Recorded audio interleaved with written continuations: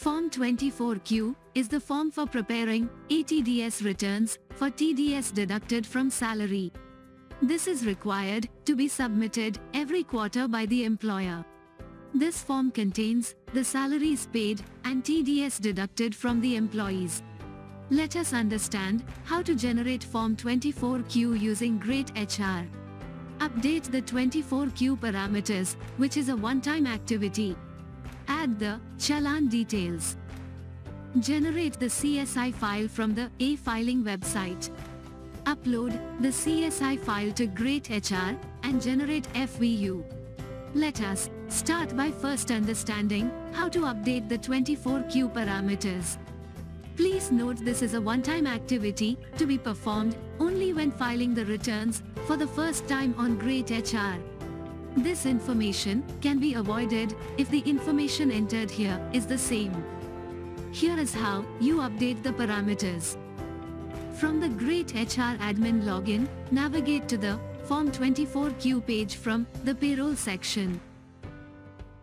Then click on the settings icon to enter the details such as particulars of return, particulars of deductor, particulars of the person responsible for deduction of tax,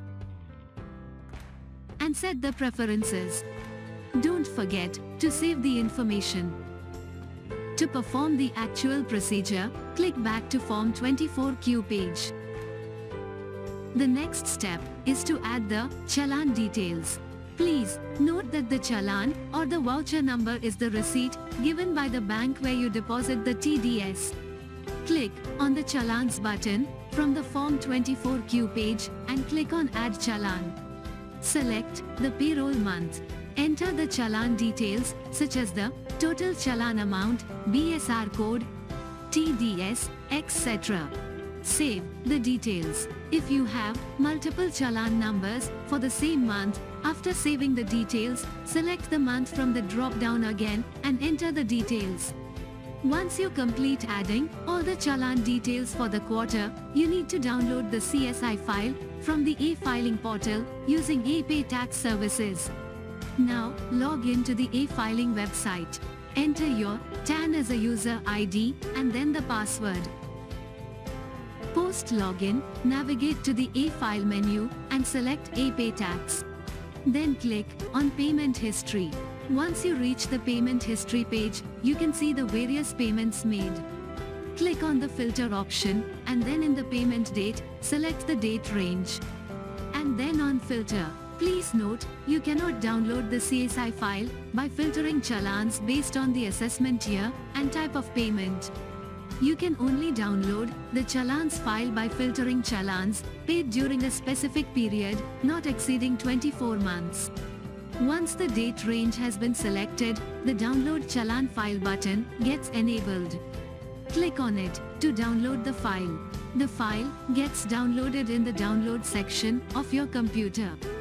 This is how easy it is to download the CSI file. We are now in the final stage of uploading the CSI file to generate the FVU. Come back to the Form 24Q page of the greytHR application. Click on the relevant quarter as per your requirements and click on Generate FVU. Click Upload CSI file and attach the CSI file that you downloaded from the e-filing website. Then click on OK, Generate FVU. FVU has been generated successfully and you can download it.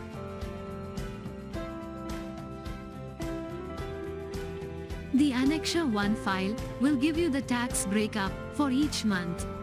After verifying this, download the FVU and Form 27A file from here and submit it to the Income Tax Department.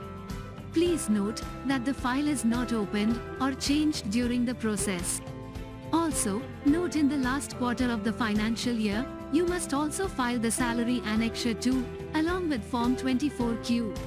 This is to ensure there is no mismatch in the income tax deducted from the employees and the tax paid on your employee's behalf. I hope you must be having a clear picture of how to perform the Form 24Q process. With that, we come to an end.